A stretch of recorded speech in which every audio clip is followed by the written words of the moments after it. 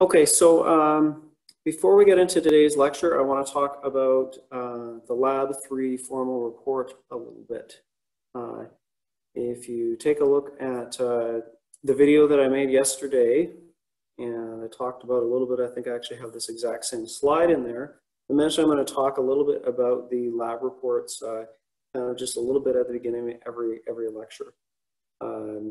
So starting on Monday, for example, I'll talk a little bit about introduction to methods, and then I'll talk a little bit about results on Wednesday, and a little bit about discussion on Friday, and so on. Just so you guys get a little bit of time to kind of think about each section independently.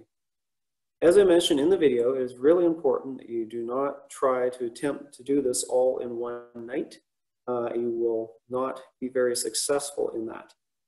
It's very important you work a little bit on it here and there, and it's worth a significant amount of your grade, so it's important that you do well on this. I will do my best to get the first reports back to you by next week. That is my goal, is to get them back to you by Thursday, so they have a little bit of time to see my feedback and get an idea of how I'm grading, and use that knowledge towards your Lab 3 formal report. So if you're looking for a place to start, I would start on the results, make your graphs, try to interpret and figure out, what it was that we were doing, and then you can start building the rest of the report around that. Maybe work on your discussion questions a little bit, take a look at the lab manual and see what's expected of you in the introduction. This page here is giving you an idea how long each of those sections are. Probably the one that some people struggle with the most will be the methods. You can see I'm asking for half a page max, and I'm going to talk about that next week. You're not going to give me all the details of the methods. It's going to be very tight and concise. So a bit more on that. Like I said, next week I want to talk about a little bit of it kind of each day.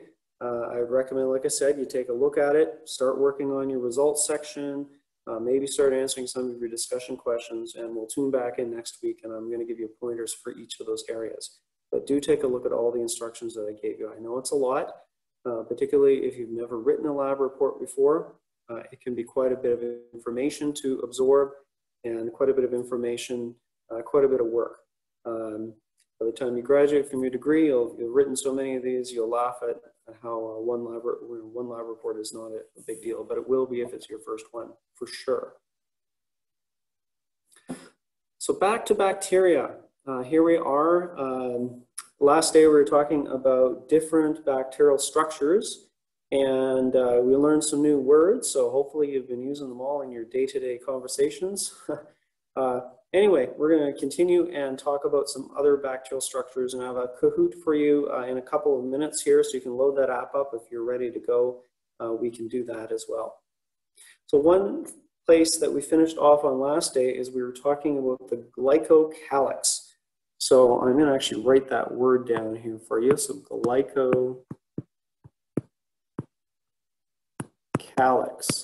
So if you remember what that was, glyco means sugar and calyx means coat. So glycocalyx are sugar coats, and there were two types. We talked about the capsules and the slime layers, and I had mentioned that they are, kind of goopy and slimy because the carbohydrates absorb quite a bit of water, which makes them kind of sticky. So something that's kind of similar to glycocalyx are these things called biofilms. So biofilms are really how bacteria, for the most part, grow in the wild. So they make all these secretions, which will include their glycocalyx, but there is often all sorts of other secretions, carbohydrates and glycoproteins and things like that, and it kind of forms a goo around them. And this is how they live. And why are they doing that? Because they want to stick to surfaces, and this is kind of how they communicate with their neighbors as well. So if you've ever gone to a lake and you go swimming, and there's a slimy rock, that's a biofilm. Pretty much all slime is a biofilm of some sort. Kind of a mat of, like I said, the bacteria and the goop that they're living in.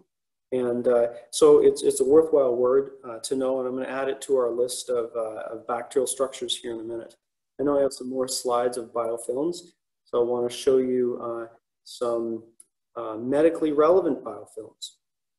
So one biofilm that we all have is on our teeth right now. even if you've brushed really well, I guarantee you somewhere on your teeth you have a biofilm with bacteria. Now, if you haven't brushed in a while, you probably know your teeth kind of feel, what's the word I'm looking for? Sometimes people use the word fuzzy,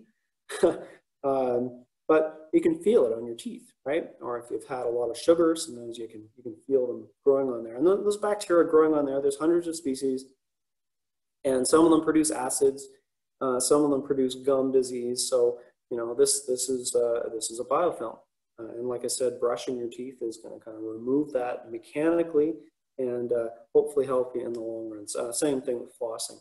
You know, if you're going to discard one thing, the toothpaste or the toothbrush, keep the toothbrush because that is actually doing way more work than the toothpaste. Okay, so I have a Kahoot for you, so you can load up the app and ask you some questions. Although I just remembered I was going to make a note for you for biofilm, so let's do that first. So there's our notes from last day. I'm just continuing down here. So biofilm, and what is a biofilm made out of? It's made of carbohydrates and glycoproteins. So what is a biofilm doing? This is allowing it to attach to surfaces in the environment.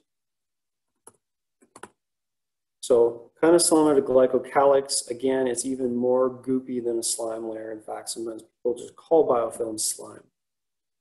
So I have a couple more additions to this Word document, so I'll get back to it. So if you missed that, we will get back to it. So load up your Kahoot, and we will play a short Kahoot on bacterial structures.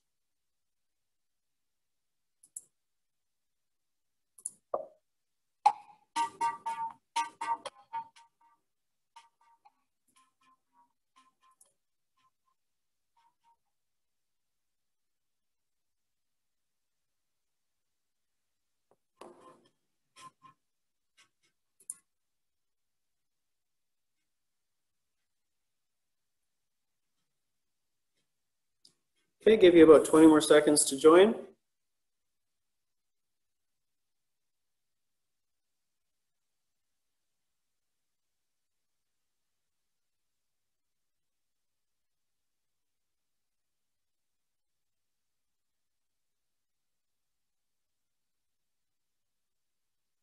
Okay, here we go. You can join in if you don't, you can join in anytime, of course.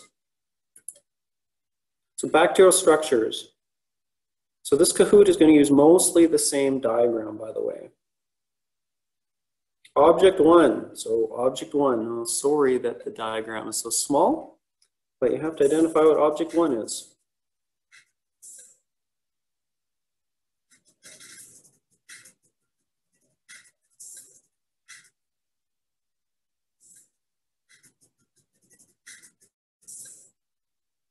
So object one is the nucleoid.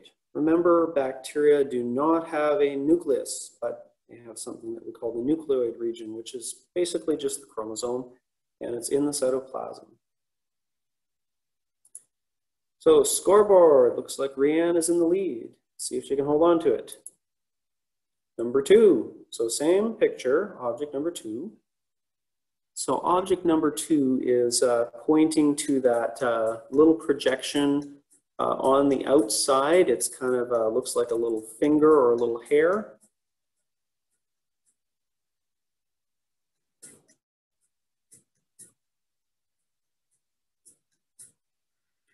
Okay, so object two is a pilus. So what was a pilus? A pilus was a proteinaceous. That means it's made out of protein. A finger-like thing that is used to attach to surfaces. Scoreboard, mixing it up a little bit. Question three. Object number four. So object number four is that thing on the end, on the left-hand side, that big long tail-like thing.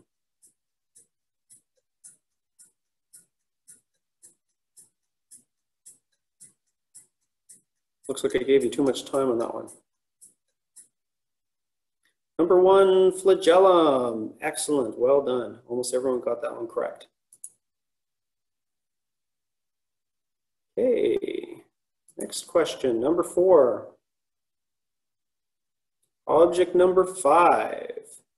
So object number 5, a little hard to tell what's going on with these cell surface structures here, but it's kind of outside there, and it's outside of the cell wall. So hopefully that gives you a clue as to what it might be. Okay, so it looks like a 50-50. People were stuck between glycocalyx and phospholipid, and the correct answer is glycocalyx. So that's actually it's outside of the membrane, it's outside of the cell wall, and it's kind of just a thick layer. I know it doesn't look very goopy, but that would be a capsule or a slime layer in that diagram there. Okay, somebody is on fire, it looks like. Good job. Question 5, object 6 is, and object 7 is. So take a careful look. I kind of gave you some clues about what those are, so I'm not going to tell you what they are until we have a chance to see the answer.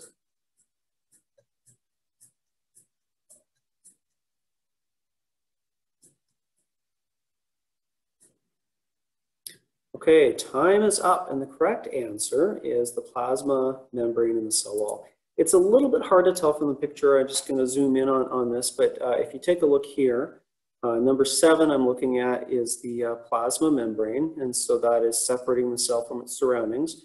The cell wall is outside of the cell membrane, and so those are the correct answers, plasma membrane and cell wall.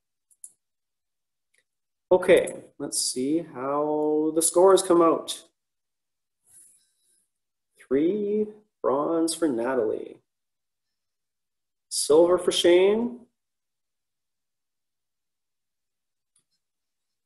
Well done, I think that's Aladdin. Good job. Yay. Hopefully you're having fun with these Kahoots. They are kind of cool. Okay, so back to our PowerPoint here. As I mentioned, there's a few other bacterial structures that I want to talk about.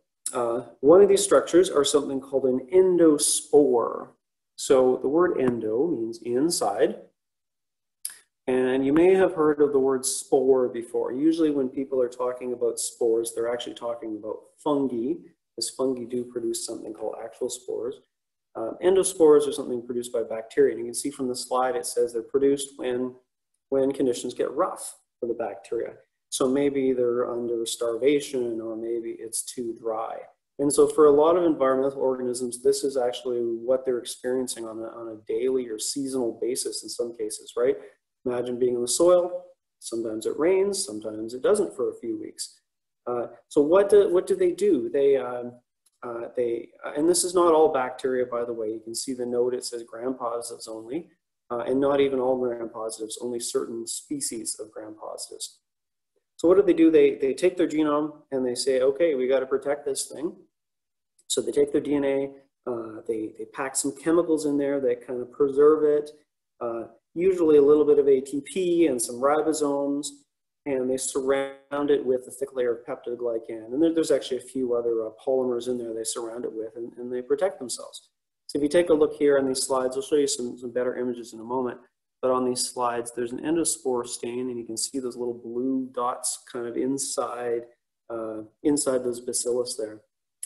This one here is kind of cool. The endospores kind of get fat, and they kind of look like little mini spoons or tennis rackets. And so I thought that one was kind of cool. So here's a picture of some other ones, some electron micrographs and some different stains. You may or may not have heard of endospores. This was a few years ago now, so 2001. So maybe some of you weren't even born then. But this was a significant historical event when that was the year, of course, there were the planes that ran into the trade towers in New York. And there was some other terrorism that happened that fall. And one of them was somebody had sent into the mail a bunch of endospores from anthrax. And so some mail carriers had inhaled them, and some people got very sick, and some people died from it. it was quite a scary time to be a mail carrier because, of course, what was going on. You can read about this on the internet. The prime suspect committed suicide and was an American, and they're not sure if they really understand the motivations behind this, but you know, this was not, in fact, the only time anthrax endospores were used for terrorism purposes. And you can also read about the Soviet biological weapon program, which is very scary as well. So they're very tough dormant things. You can send them in the mail. They can survive being dried, and then they can regerminate these endospores. There's another electron micrograph of one, and you can see the nucleoid in the middle in that coat. That coat is just a bunch of peptidoglycan, and it's kind of thicker than normal peptidoglycan. And often the outermost part of this can be kind of sloughed off, and the endospore sometimes just remains. So it's even smaller than a bacterial cell. So this is kind of just showing how they form. So you can see I have a vegetative cell, and then rather than undergoing kind of a normal cell division, it's asymmetrical. So they're just protecting one copy of their genome. So you can see after that, they start engulfing their genome. They form a thick layer of peptidoglycan around the genome, and then in many cases, the spore or endospore gets released from all of the rest of the material. So one question about these things is how resilient are they? They can be sent through the mail. That's kind of scary. They can survive in the soil. And it turns out that, you know, if you read the textbooks, they all say at least 50 years. So definitely longer than 50 years. We have all sorts of interesting examples of endospores that have been recovered from unique situations. So Louis Pasteur, we were talking about him a couple of weeks ago. 67 years after he died, they were cleaning out a storage room or something, and they found a bunch of his samples. And from those samples, they were able to actually revive endospores 67 years later. So I said at least 50 years. What about longer? Well, it turns out there's been all sorts of discoveries that seem to indicate endospores can actually last a lot longer. There have been at least a couple of studies where, you know, we have these Egyptian mummies, and they're 3, in some cases 4,000 years old. And, you know, we want to know about humans and what was going on back then. And so they can, you know, they'll actually drill in and take samples from the gut to see if they get an idea of what these people were eating at the time, for example. Some of the samples they took, and they were able to culture bacteria from them, which indicates that endospores seem to survive a long, long time. This one here, we're pretty sure there's been a few studies that have kind of replicated this for endospores.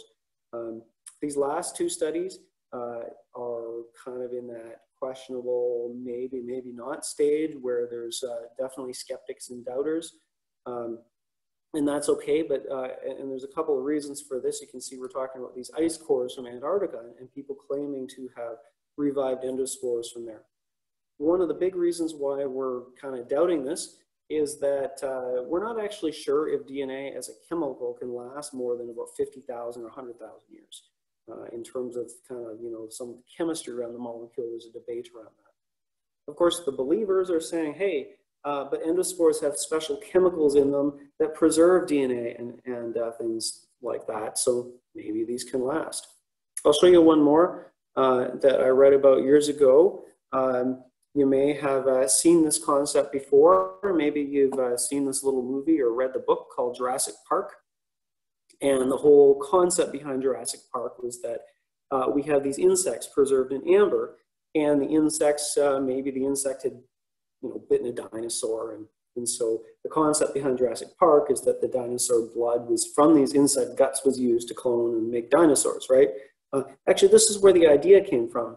Where there was a researcher in the States who had claimed to have extracted endospores from the guts of these insects and revive them and grow them in the lab. And again, like I said, there's some doubters, but at least 50 years, probably a lot longer. Okay, so let's make a note about endospores. I think this might be the last one I'm adding to this list. I can't quite recall, but I'm going to write it down. So what are endospores made out of? Let's say a thick layer of peptidoglycan. So endospores are formed when some bacteria experience, what's the word I'm looking for? Unfavorable conditions. My spell checker doesn't like the Canadian spelling of unfavorable. That's okay, we're going to keep it. So we'll say starvation or drought are kind of the big ones. And maybe that's good enough. Maybe I'll say one more point. These are dormant structures. So you may have noticed the other term we were using was vegetative. Vegetative means growing when we're talking about bacteria. And dormant means, of course, kind of like sleeping. It's, you know, and not growing and metabolizing, so not using energy at all. Okay, so back to the PowerPoint. There are other things to say about bacteria, and we're going to say a little bit about them next week in the lab as well. One thing to think about bacteria, of course, is, as we've talked about already, is they have shapes. So here's a shape we talked about already. We talked about the cocci. These are the spherical shapes. And there's a couple others on here that we're going to look at, bacteria that have these shapes for next week's lab exercise. So you can see the second one here is rod-shaped, or bacilli. Bacilli is plural, so for one we would say bacillus, like this. Other L in there, sorry, hard to write on the screen. And then the last one, spiral or sporilli, is the term we use for spiral-shaped organisms. So we're going to take a look at all of these under a microscope. I'll take some pictures for you. Sometimes we use arrangements to describe bacteria. So diplo means two. You can see these organisms, they kind of grow and divide, and they stay stuck together in batches of two. We talked about staphylo. So remember, staphylo means a cluster. So if I have a staphylococcus, I've got a cluster of cells. So it might look something like that, like a bunch of grapes. And we also have strepto. So if you may have heard of strep throat. Strep throat is caused by a streptococcus. So it's a coccus as well. It's round, and they form these chains. So there's actually a number of streptococcus organisms out there that cause disease in humans. So the one that causes strep throat, usually the one that causes strep throat is called Streptococcus pyogenes. There's one that causes pneumonia. It's called Streptococcus pneumonia. So there's a bunch of these streptococcus organisms known for human diseases. So know these ones, by the way. You'll get a chance to use these words in next Thursday's lab, and you'll need to know them for the lab exam as well. Don't think that rods and cocci are the only shapes. There are many, many shapes of bacteria out there, and this is, you know, just a guy who wrote a paper about bacterial shapes, and you can see he's showing a whole bunch of the different ones. If you look carefully, well, there's the rod. It looks like G, and there's probably a cocci in there somewhere. I just don't see it. But anyway, lots of different shapes. So what else can we say about bacteria? We could say a lot about bacteria. I used to teach a whole class on them, and people have entire degrees in bacteriology, for example, but we're going to keep this minimal. One is that they have a huge amount of metabolic diversity. So what does that mean? It means they can eat all sorts of weird things. Not every bacterium, but there are species that do all sorts of weird things. So you can see the first thing, organic materials. So, you know, some of them are like us. They eat glucose or amino acids or alcohols. There are others that can utilize inorganic molecules or some that are photosynthetic, like plants, so they can use light. And so I want to introduce some terminology to you. I call this troph terminology. Troph, by the way, means feeding or eating. So for example, you may have heard of these terms here, right? So here's an example, chemoheterotroph. So troph means feeding, hetero means other, and chemo means chemicals. So humans, for example, are chemoheterotrophs. What does that mean? It means we eat stuff. We eat chemicals, right? So if you think about the muffin you ate for breakfast, that's made out of chemicals, right? Compared to, like, for example, plants that don't eat things for their food, they make their own food, right? So you can see the other option there is photo, right? Hetero means we eat molecules made by others. So humans are omnivores. So we eat plants and we eat other animals. We're not making our own food, but somebody else is making our food. So if you take a look at this troph terminology, there's a bunch of different terms here, right? So here's the chemoautotroph, right? So that includes humans and many bacteria, such as E. coli is a chemoheterotroph is down here. That says chemoautotroph. Sorry about that. So things like E. coli, fungi, animals, we're all chemoheterotrophs. That means we eat things. Some bacteria are photoautotrophs. So that also includes plants and algae. So photo means light and auto means self. So they're self-feeding and they're getting their energy from light. So that means they're photosynthetic, is really what it means. But notice these other categories. Bacteria have other things they do. Some of them are chemoautotrophs. Some of them are photoheterotrophs. What does this mean? This means they can do some weird things. You can see, for example, if you look at the chemoautotroph. So chemoautotrophs use some weird chemicals. And rather than using chemicals that are made by other organisms, they're using like iron to get energy and make their own food. So there's a really interesting article a couple of years ago I was reading about the Titanic. And you probably know people go down under the ocean and they want to look at the Titanic because it's such an interesting historical story. And it seems to be rusting way faster than they had anticipated. And they actually discovered a new species of bacteria. It lives off of rust. So rather than taking energy from the sun to make its food, it's taking energy from the Titanic to make food. And so there's lots of weird things that bacteria can do. And so you hear about bacteria that can eat oil from oil spills and things like that. Don't be surprised. They can do lots of weird and wonderful things. Another thing we're going to talk about later on in the semester is respiration. And so we're going to come back to these terms here. You can see I have this terminology. It says something about a terminal electron acceptor. So what does that mean? It means what do they use to transfer electrons to in respiration? Not everyone uses the same thing. Many of us are obligate aerobes. So what does that mean? It means we must have oxygen. So that includes us as humans. And bacteria have many organisms that are obligate aerobes as well. Some of them are obligate anaerobes. Some of them are, and some may use anaerobic respiration. Some may be facultative anaerobes. Don't worry too much about this slide. We're going to talk more about it when we talk about respiration. I just wanted to throw it out there that bacteria can be very diverse.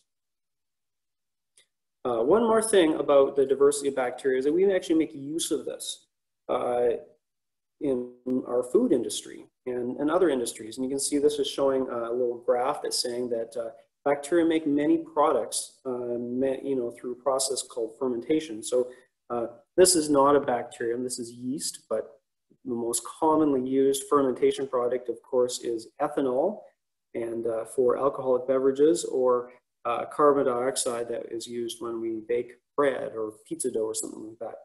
But take a look at all these other products that are made by bacteria. A huge amount of diversity with lactic acid, so that's in like yogurt, propionic acid, acetic acid is vinegar.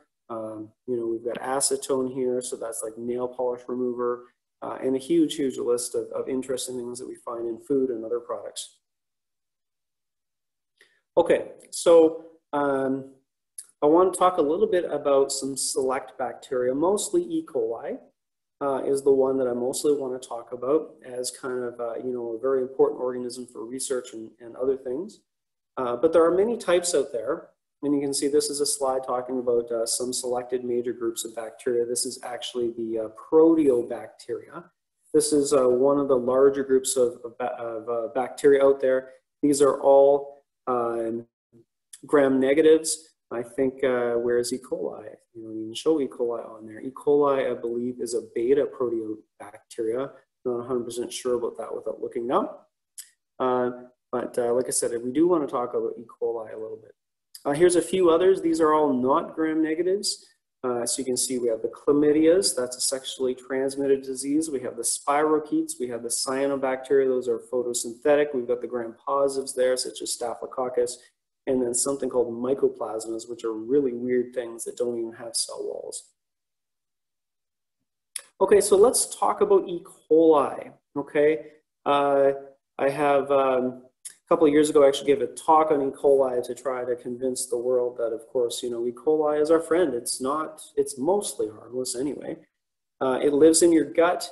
It has flagellas, and you know, it's mostly a mutualistic relationship between E. coli and us.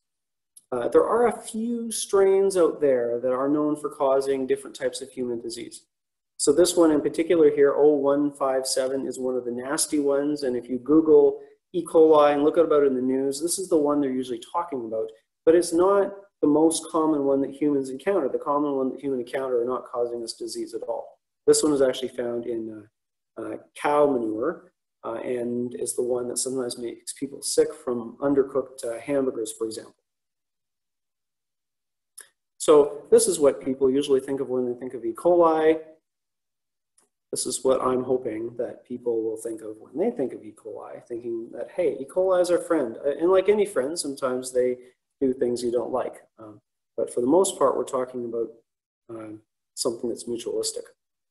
So E. coli lives in your intestine. I mentioned that before. We have at least a couple kilograms of bacteria in our intestine. Bigger people probably have a little bit more. And of course, depending on the last time you had a bowel movement. E. coli is actually just a tiny fraction of that population. So why do we talk about E. coli so much? Because it grows so well in the lab. It's very easy to grow, and so it makes it very easy to study. And so it's, like I said, a popular organism for scientists to look at because it grows so well and easy to obtain. You know, people are looking at that and they're doing the math, right? Okay, you know, 2 to 4 kilograms of bacteria. We've got about 1 million E. coli per gram, and you're wondering how many E. coli you have, or if you're really thinking big, maybe you're wondering how many E. coli there are on the planet, or how many E. coli are ejected from human bodies on a daily basis. Many, many, many, many. Huge, huge number. It's found everywhere in the environment. So if you go swimming and somebody's complaining there's E. coli in the water, of course there is. E. coli is found everywhere. It's, you know, you can imagine you've got birds, you've got moose, you've got bears, squirrels, everybody is defecating, and E. coli is found everywhere. It's nothing to be ashamed of or grossed out by. It's perfectly natural. Of course, unless there's lots of it. So what else can we say about E. coli? Like I said, there's many different strains out there, and this is the group that includes most of E. coli, and most of E. coli is non-pathogenic. You can see there's some names that geneticists like to give these things, all these codes, you know, DH5 alpha, K12, so on. These ones here in particular are laboratory strains.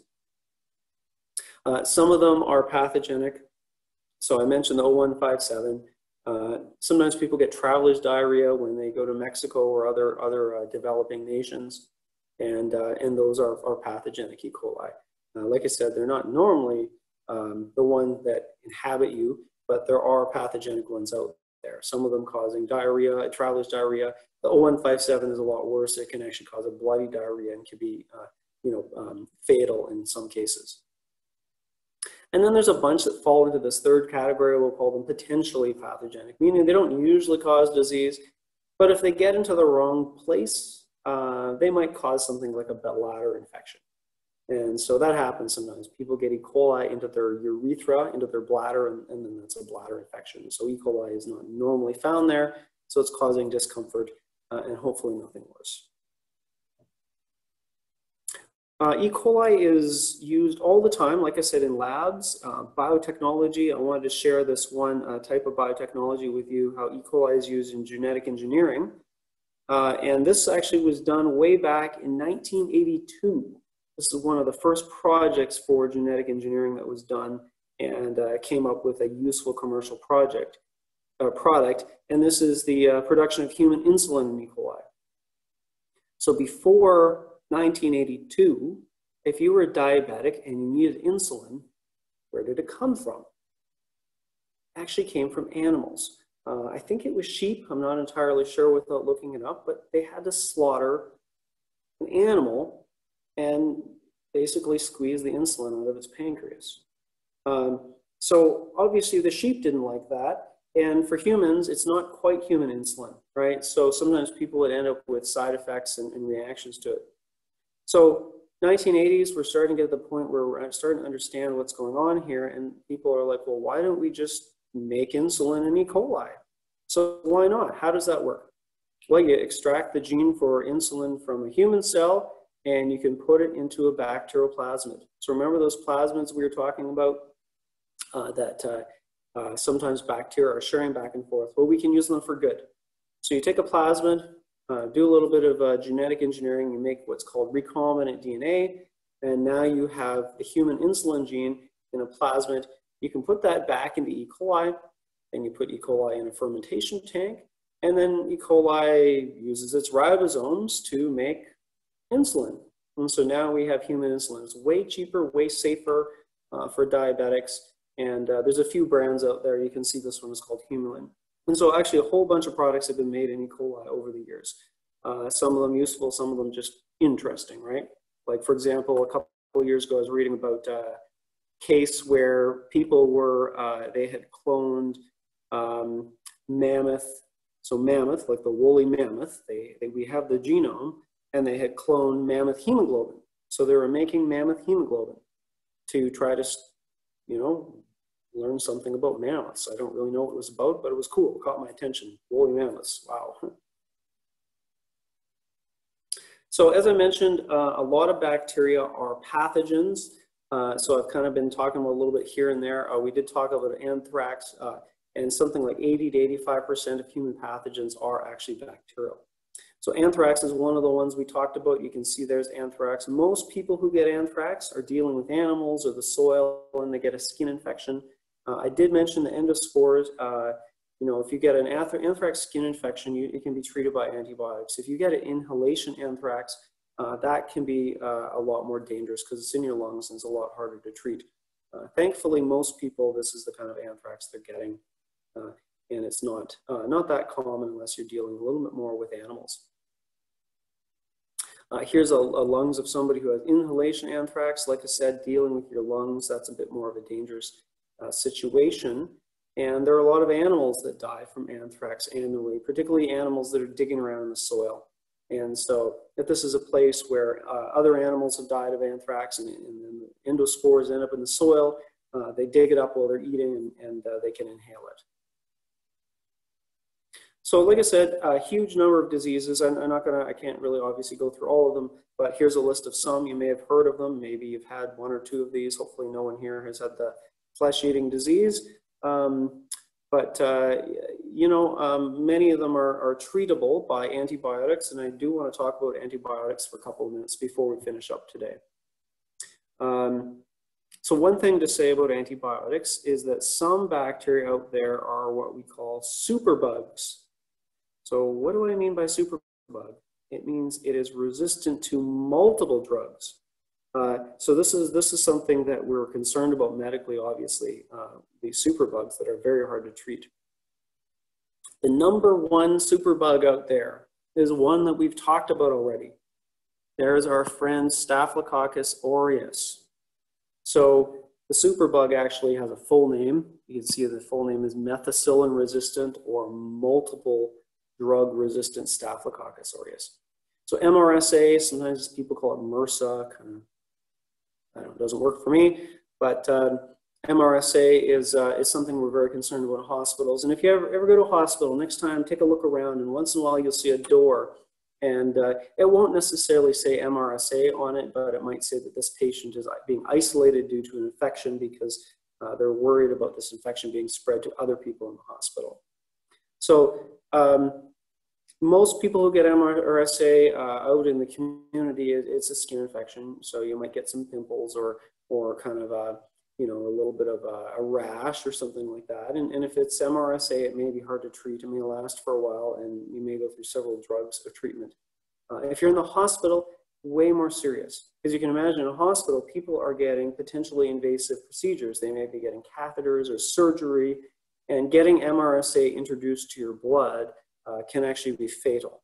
So it's a very big concern in hospitals. There's a picture I found of just saying, hey, clean your hands. So just a reminder, wash your hands, particularly in a hospital. Okay, so I want to talk about antibiotics. Let me see where we are with time. I think we have enough time to kind of talk about that. So here's the structures we've been talking about, right? And so why do I have this column here? You know, this is just my brain trying to organize these things and think about these things. You know, what are they? What are they made of? So part of that, for me anyway, is thinking about what they're made of, such as the cell wall being made of peptidoglycan. Plus, this is important information for you to know for the midterm. I think we are maybe 2 weeks away from the midterm. I can't quite remember the exact date, but we're going to finish topic 6 first and do some review. So my plan is next Friday to do a little bit of review.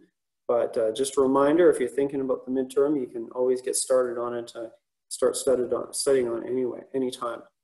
So most of these things have some sort of clinical relevance. And what do I mean by that? It means it helps them establish infections or attach to things, right? So the glycocalyx, without it, strep throat can't attach to your throat and can't evade your immune system. A number of these other things are actually drug targets, which is what I want to talk about now for a couple of minutes. So there's a whole bunch of things about bacterial cells that are different than human cells, right? So think about this. A bacterial cell has a cell wall. Our cells do not. So it turns out that that's a vulnerability, meaning that that's something in the bacteria that is different from us, and so we can target it. And if we have chemicals that will disrupt something to do with the bacterial cell wall, then it will kill the bacteria and probably not have much of a side effect in humans.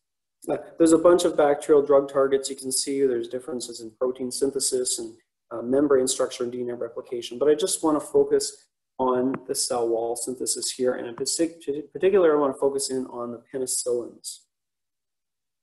So, like I said, we're just going to focus on number A here, penicillins. So how do penicillins work? There's our little cell. You can see it's got a cell wall, and they kind of stretch out. And as they stretch out, it's kind of like any renovation. Sometimes you got to take out some of the drywall before you put some new stuff in. Same thing with the bacteria. As they stretch out, they make spaces for the new material, and then they fill it in. So here goes my new peptidoglycan, and then it's going to divide. So penicillin is kind of, it gets to this space, and these spaces are made, and then penicillin gets in there, and it's kind of like throwing a monkey wrench into the whole machinery, and all these holes, and the whole thing just kind of bursts open. So hope you enjoyed my cute little animation there. So here's penicillin here. We've got a bunch of different drugs that fall under the group penicillins. This here, penicillin G, is the original one that was discovered. You can see they have different uses. Some of them are effective against certain bacteria, not others. Some of them, like penicillin V here, you can see it's acid resistant. So that's important because that way you can take it as a drug orally through your mouth, and it can survive the digestive processes. So there's a whole bunch out there. Sometimes they're also called beta-lactams. That's sort of the chemist name for that little square structure you can see that's labeled, that's all there in yellow. Okay, so that's actually the end of this topic on bacteria. I have this last slide to share with you, and you're probably looking at that and thinking, oh, that's a wonderful E. coli. You can see the plasmids in there, and or ribosomes or whatever those are supposed to be, lots of pili and all that. I'll tell you what that is. That's my sister-in-law. So my sister-in-law is also a microbiologist, and one year, her and her husband, they decided they were going to buy a bunch of glow sticks. And my brother-in-law actually, he made himself this Tyrannosaurus Rex. It was really a piece of art with all the tape and glow sticks he used. And she made E. coli. So if you're looking for an idea for Halloween this year and you want something that no one else is doing and is super cool, then hey, pick E. coli. Okay, so that's the end of today's lecture. I hope you have a wonderful weekend. I know things are getting a little bit busy, so I do encourage you to work a little bit on Biology 107, at least look at the lab report and maybe think about how, any studying strategies. We are going to talk a little bit about that next week, but I encourage you to take a look at what you have so far, and maybe you'll get a chance to ask some questions next week. I see one person has a question, and it says, inhibit means blocking. Yeah, blocking or stopping. I would say stopping is a little closer to blocking, but same idea. So good question. But yeah, so make sure you do take a look at your Biology 107 in the next couple of days. Like I said, lab report and midterm coming up, so lots of things to work on. Other than that, have a great weekend, and we will see you on Monday.